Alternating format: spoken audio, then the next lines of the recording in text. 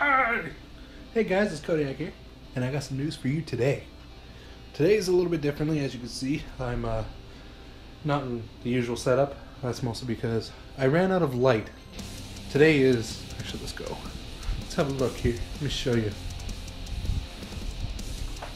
Today is actually not that great out today. It's a little bit of overcast. Started raining. So I'm going to be doing it a little differently today. Our first story is new gameplay footage for Dragon's Dogma Online. The footage comes from a gameplay festival called the Dengeki. I'm gonna get in trouble for this one. Dengeki Bunko Spring Festival. The new gameplay footage features a bunch of features that I will actually list in the description below, and it looks pretty good. Supposedly the map is going to be 3 times the size of the original.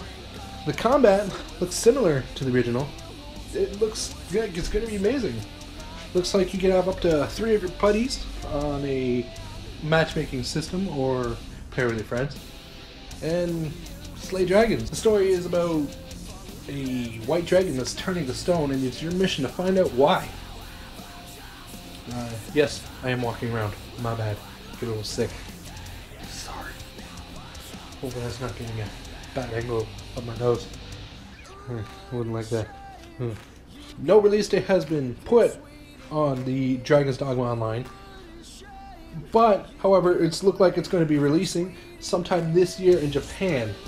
No news yet if it will be released in North America. Sorry. Best start brushing up on the Japanese. Our next story, PlayStation Online is going to have another free weekend. Popular in Europe last month, PlayStation said it wants to have another free weekend for the players. Coming up on this weekend, so Friday, March 20th to the 22nd of March, you can expect to play online titles like Assassin's Creed Unity, Call of Duty, and the new upcoming Battlefield, or Battlefield 4 if that's your style. It's going to be free online features of PlayStation Plus. I don't know if the rest of the features, like the discounts or free games, are going to be available, but I think everybody should definitely take advantage of this. If you're not already a PlayStation Plus member, it's like I have a fascination with Ubisoft. I don't know why. It's just there. It seems to make all of my news every week.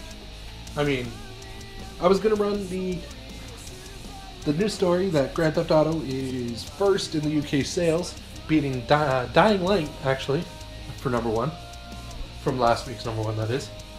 But no, today I'm going to be doing an Ubisoft story again because I can't help it. Today's story, or today's final story, is about a director named Yoan Fanise, most notably known for his work on the game Valiant Hearts. He says he's leaving Ubisoft. He's tired of being called a fake indie.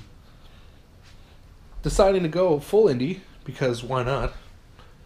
Yoan is looking forward to the future of his career with indie games.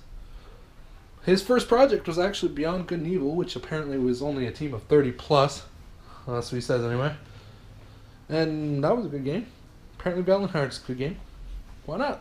Everything I talked about today is going to be in the description. You can go ahead and check that out. If you liked the video, go ahead and subscribe and like the video for more like this. And why don't you tell me, are you looking forward to Battlefield Hardline? Are you going to be getting it? Or are you going to be getting Final Fantasy Type O? I know I am. Want to see my Battlefield Let's Play? Go ahead and click my shotgun. Okay, so the Let's Play hasn't started yet, so there is no shotgun. But when there will be a shotgun. I swear. Until next time, I'm Kodiak, and I will see you later.